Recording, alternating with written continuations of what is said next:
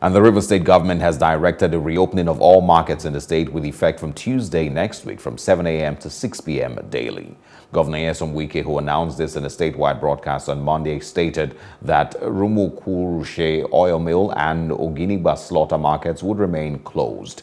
He warned that as the markets resume business, they must operate in strict compliance with the established protocols on wearing of face masks, washing of hands, and maintaining social distancing. The governor explained that the government decided to lift the ban placed on markets to increase the tempo of economic activities in the state.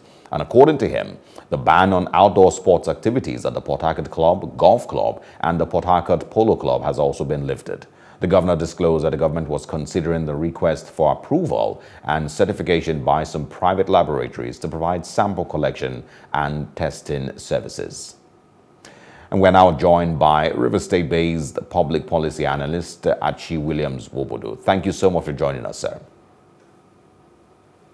Thank you. Good morning. Bring us up to speed on how River State is as today and how the people are taking the news.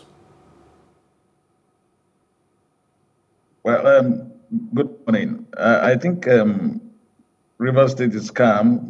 The citizens are taking the news with some degree of excitement, and particularly those who are in the informal sector who are living through these markets and this public space. So they've been very excited about the news. But we cannot assess the impact of how that will pan out in a couple of days because the markets have not been reopened formally in effect. We hope that the governor has reeled out protocol, but it's not just sufficient for him to say wear nose masks and wash your hands and all that. The Ministry of Health, we expect, and those in charge of public health sector in the market should take some more proactive steps to ensure that those who default in those protocols are not allowed into the market.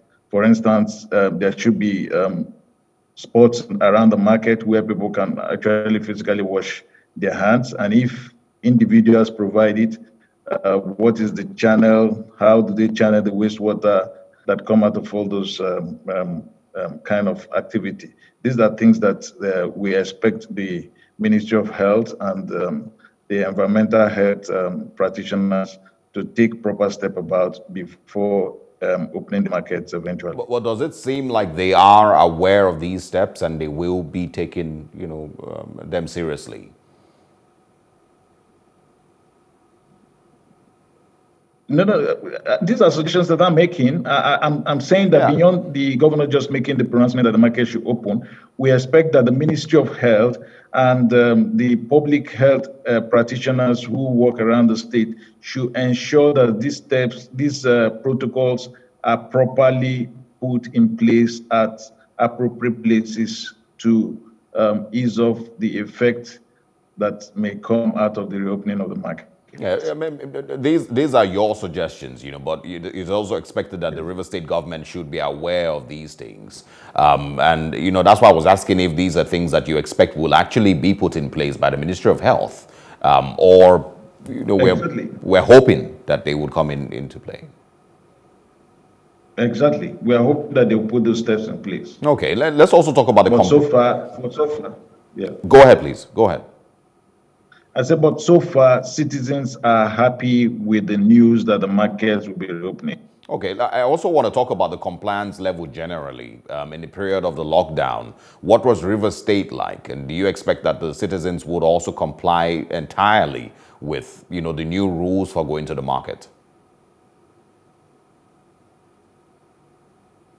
Well, in terms of compliance, if you want to measure, especially the use of nose masks here in River State, and compare it to, say, Abuja, for instance, you see that the compliance level is a little low in River State. You find some people who are a bit lackadaisical about the way they wear the mask.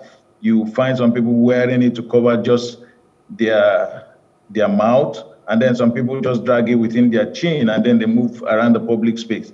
That doesn't actually address the issue. Face mask is not actually a form of faction that people will just put the mask on their chin.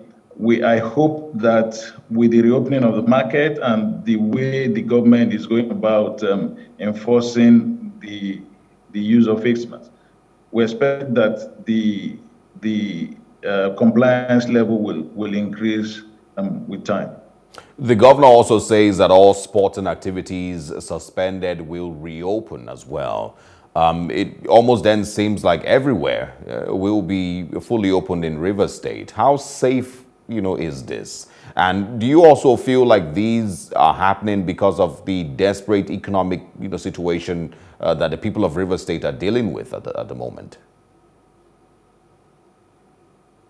Well, it may seem so, but if you look at the sports places that were open, they are not too much of public space, so to speak. The places that were open were golf course, Port Harcourt Club golf course, Port Harcourt Club facilities. These are all facilities for the elites in society. People who go there to play golf are not ordinary men in the street. So we think that those who would go there are, to some degree, people who are responsible enough to want to comply with the protocols.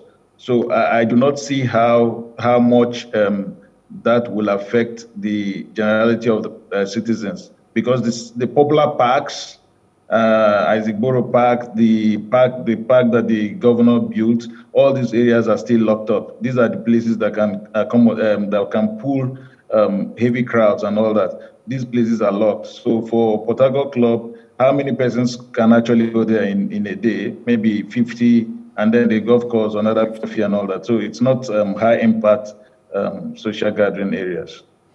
Archie Williams-Wobodo, thank you so much for speaking with us. And, like we said earlier, we hope that the Ministry of Health in Rivers State, I beg your pardon, will put those things in place for markets to fully reopen and for citizens to be safe. We hope to speak with you again.